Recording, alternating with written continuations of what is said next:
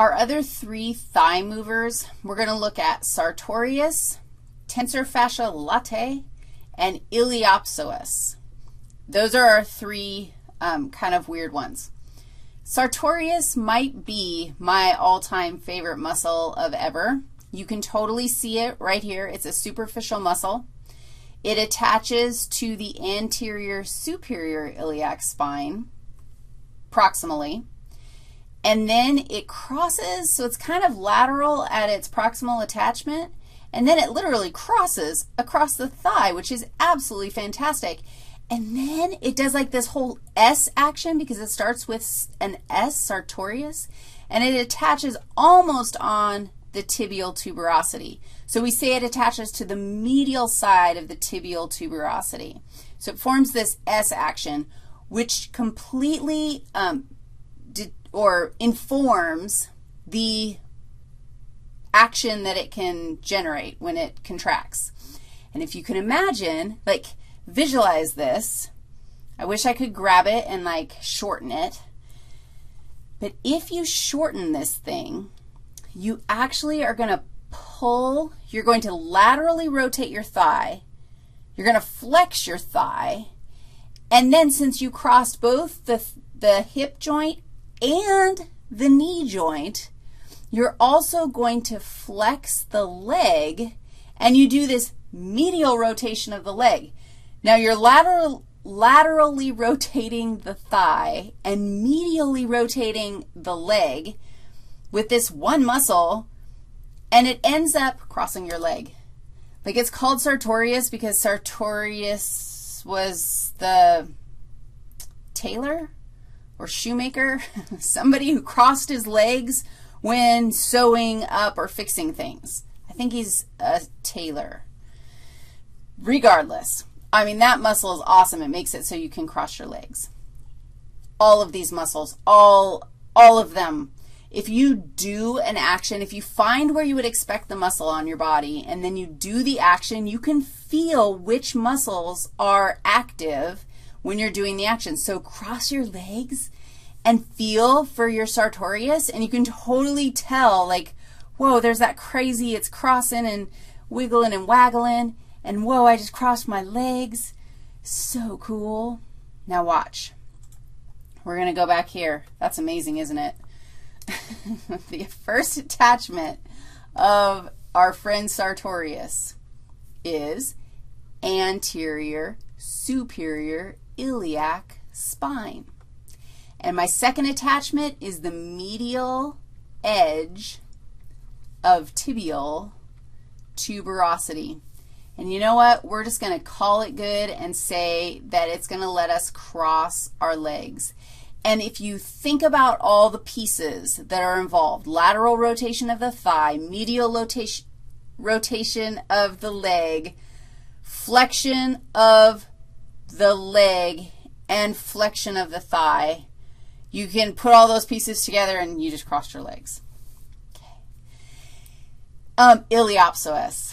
Let's check out this one. This is actually two. I'm going to just tell you this. I'm going to tell you this right now, because iliopsoas is two muscles, iliacus and psoas. P-S-O-A-S, and it's psoas major. But I read somewhere today when I was studying, because I study a lot, I was reading that there, in 40% of the population, there's a psoas minor, but the rest of us don't have it. So if anybody wants to volunteer to be a, you know, if we dissected our whole class, we could find 40% of us with psoas minors. Okay. This is just to give you perspective on this muscle, because I think it helps to I mean, you might even not be able to find iliopsoas as a muscle itself. Okay, let's go look at it. Here is iliacus attached to what? The iliac fossa. And there's psoas. And where is the psoas muscle attached to? Transverse processes of T12 to L5. So it's attached to the vertebral column. And then they share a distal attachment on the lesser trochanter of the femur. Got there. Okay, so let's go write those down. Our proximal attachment, we have to name both of them because we're rock stars and we're just going to do that. So we have the iliac fossa and the transverse processes of T12 to L5. And then my distal attachment is going to be the lesser trochanter of the femur. And the major actions of these guys, we've got multiples. First of all, we cross the hip joint. So if you imagine that thing, let's go just take a look at it one more time. If you imagine those fibers shortening, what's going to happen? What's going to be the biggest thing that's going to happen? We're going to flex the thigh. There's also going to be some rotation action that happens. In fact, I believe it's lateral rotation of the thigh and also some adduction. So let's write those things down. We're going to, got to have a new color. We're going to flex the thigh. We also have some lateral rotation and adduction. And now let's talk about the tensor fascia latae, because you know that I contract my tensor fascia latae when I need someone to go get me a latte. Okay, let's take a look at this guy. Tensor fascia latae. Not thrilled with this picture because it kind of makes it look whatever. The attachment is actually a little bit posterior to the anterior superior iliac spine. I wish that, part of me just wants to say, dude, let's just call it the anterior superior iliac spine, but it isn't exactly on the anterior superior iliac spine. So it's a little bit posterior to that, although this picture makes it look like it's anterior to that. It attaches to the iliac spine. It also attaches to what's called the IT band. And let's see if we can put some muscles back together on this thing to kind of orient ourselves. You can still see it. And apparently, here it is on the side.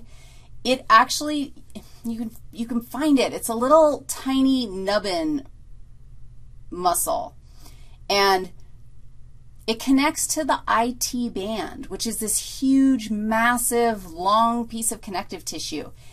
In people who are super fit, like marathon runners, you can actually see the IT band because it's this tight piece of connective tissue that separates compartments of muscles. So muscles bulge around that thing, and you see this nice little line down the middle.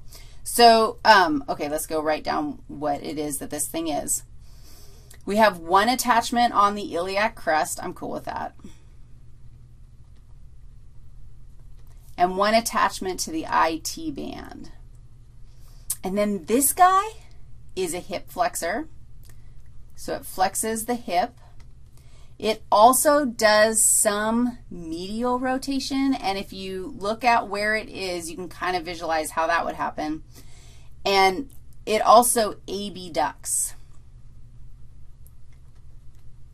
And again, you can kind of visualize how we could flex our hip, do a little abduction, and a little bit of medial rotation. And if you do those things and you feel, you'll feel the muscle contracting, and then you know, oh, that's where my tensor fascia latae is. Don't worry, I will make sure your tensor fascia lattes are very fit, because you can all go get me lattes and make them strong. Okay. The next group, the adductors, the adductor group. And these guys, what do you think their action is?